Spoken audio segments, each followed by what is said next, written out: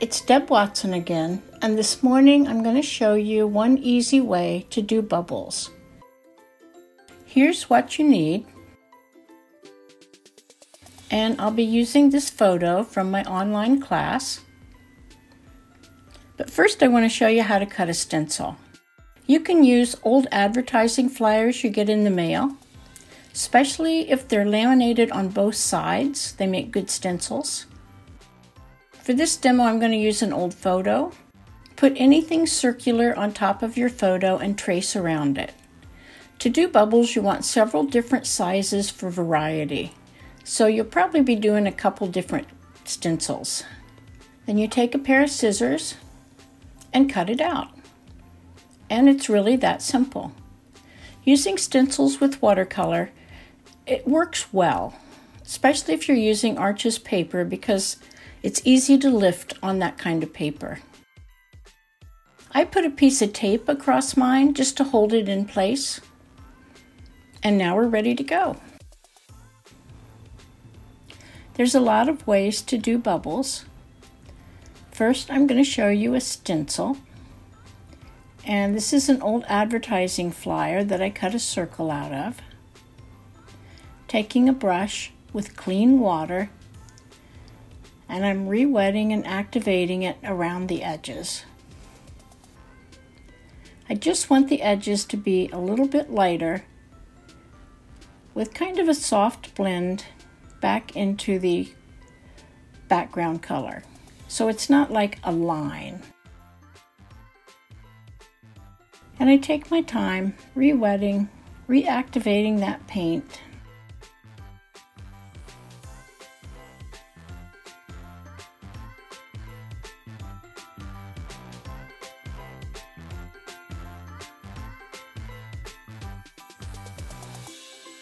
And trying for a soft blend.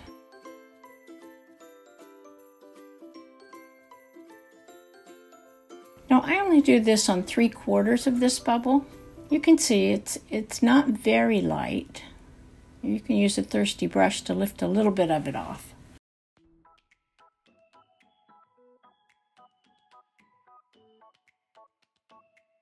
But I didn't do the entire bubble because I'm going to put a second one right here beside it. This one's a little smaller, and I cut this stencil out of an old photograph.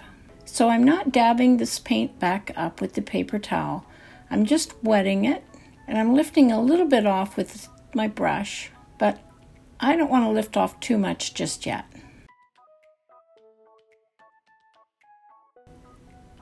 And then I come in with my opaque white to put in some bolder, whiter highlights. I'm putting reflections where the sun's hitting it on the outside of the bubble.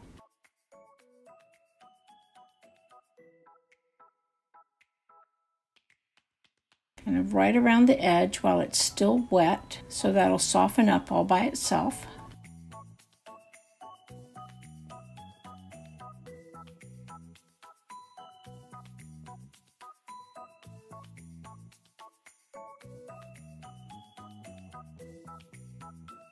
And I suggest the back of the big bubble, but I soften that up a little bit. If this is reflecting a highlight, it's going to have a reflection on the front of the bubble and also one on the back of the bubble.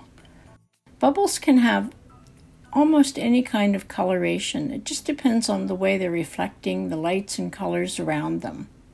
So there isn't any real right or wrong. Whatever looks like a good bubble to you.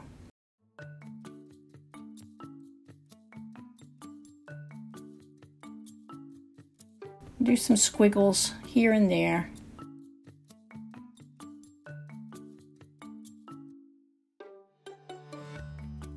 Does that look like a bubble? I think it does.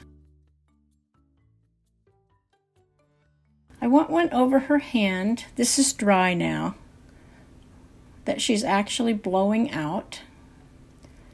I'm going to start it the same way.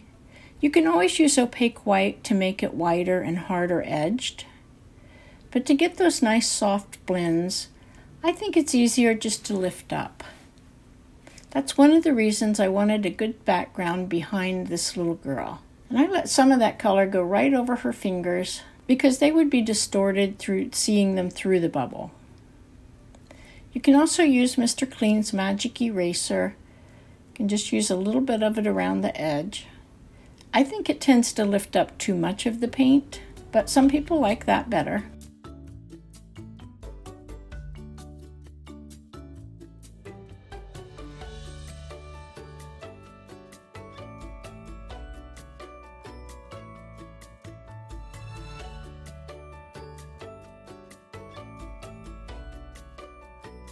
And I want this to look like it's coming out of the bubble wand.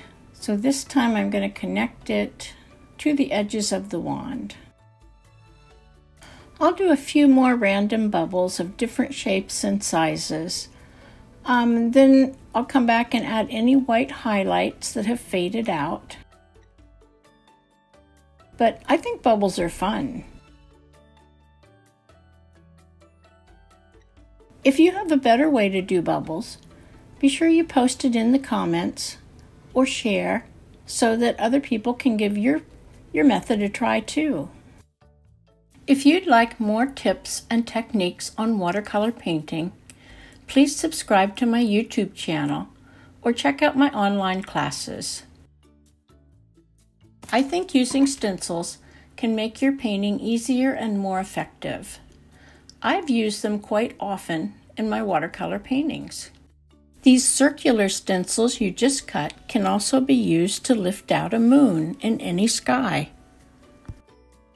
Here you can see a stencil cut out of a photograph, and where I lifted it up, this time I used Mr. Clean's magic eraser, and that became some tundra swans flying over a landscape. Painting around things is awkward, and stencils can give you a much more beautiful painting. So if you'd like to learn more watercolor techniques or more watercolor painting, just subscribe to my channel or visit one of my online sites. Thanks for watching and happy painting!